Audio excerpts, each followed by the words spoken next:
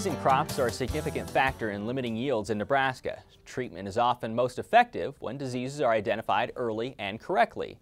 Organized in 1994, UNL's Plant and Pest Diagnostic Clinic helps farmers diagnose plant and insect problems. Market Journal's Kurtis Harms has more.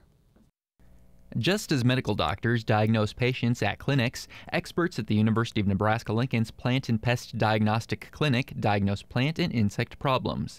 These diagnoses can help farmers manage crop health. On average, the clinic receives nearly 1,200 plant and insect samples a year. Kevin Korris is the coordinator for UNL's Plant and Pest Diagnostic Clinic. He says the clinic is open year-round, but the lab is busiest during the agricultural growing season. Being here in Nebraska, I think row crops are probably my most common plant. I see a lot of corn and a lot of soybeans in here. Early on in the spring, I'll see a bunch of wheat come in, some sorghum diseases, but mostly corn and soybeans. The Plant and Pest Diagnostic Clinic is broken up into 5 labs: the Disease Diagnostic Lab, the Insect Lab, a General Horticulture Lab, a Weed Science Lab, and a Nematology Lab.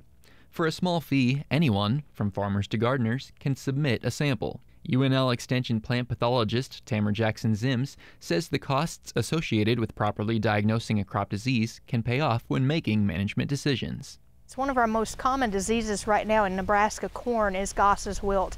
And when people were first becoming familiar with it, many of them were spraying it with a fungicide and sometimes a second application, spending upwards of $25 to up to $50 per acre, and then learning later that it was a bacterial disease, Goss's wilt, that couldn't be controlled. And so we could have saved producers potentially thousands of dollars with a $40 or $50 diagnosis up front. While the lab may be able to answer questions on plant health, identification, or insect information, there are a few services that the Plant and Pest Diagnostic Clinic is unable to provide. The clinic does not provide mycotoxin testing. We can identify there, and our diagnostician can identify the organisms growing in, say, the corn ear or the grain, but we can't tell you whether or not the toxin are being produced, only speculate. We can also not diagnose herbicide contamination problems. Those advanced tests require being sent off to another lab for advanced testing. Samples can be delivered to the clinic in Lincoln personally or through the mail. In addition to the plant sample in question, it may also be a good idea to include a healthy plant for comparison.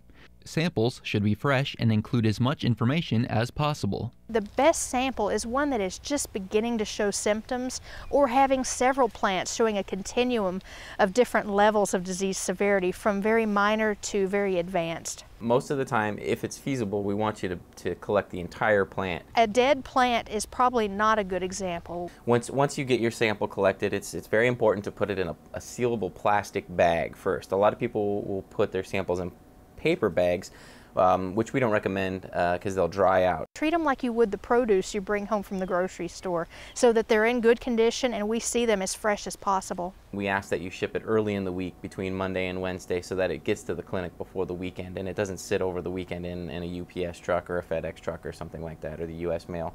For more detailed information on how to properly submit a sample, or for more information on the Plant and Pest Diagnostic Clinic, visit pdc.unl.edu.